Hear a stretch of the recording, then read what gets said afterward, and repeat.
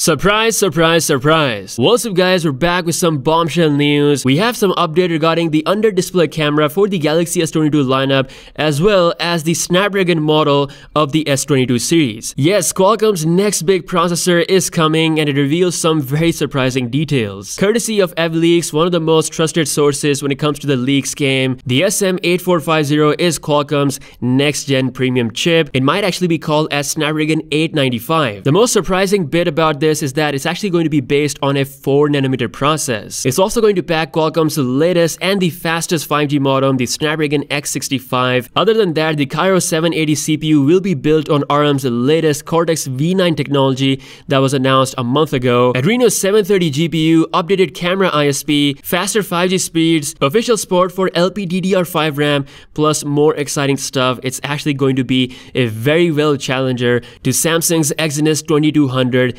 AMD processor. Now speaking of Exynos 2200, another source has commented that it's also going to be based on 4nm process compared to the previously rumored 5nm. He also said there is no performance jump when it comes to 5nm and 4nm comparison, but there will definitely be an efficiency gain. And once again, Samsung Foundry could be responsible for manufacturing the next Snapdragon processor as well as Exynos 2200 chip. So there we go, Galaxy S22 lineup will be one of the first flagship phones to get a 4nm processor. We'll see massive performance gains on both variants. Again, Samsung is set to bring its absolute best with AMD. We'll see which one eventually comes on top. Also in the news, we've got some huge update regarding the under-display camera status for the Galaxy S22 lineup. According to Korean media, as of now, Samsung is not getting the result that they wanted from the under-display camera mass production yield, while also not getting the result that they wanted when it comes to the camera quality. If that remains the case, then the Galaxy S22 lineup might come without under-display camera. Korean media further says that the proper under-display camera implementation is only possible after the second half of 2022, which means it's likely to happen around the Note 22 lineup launch. Now again, nothing is final. The S22 lineup is far from mass production, so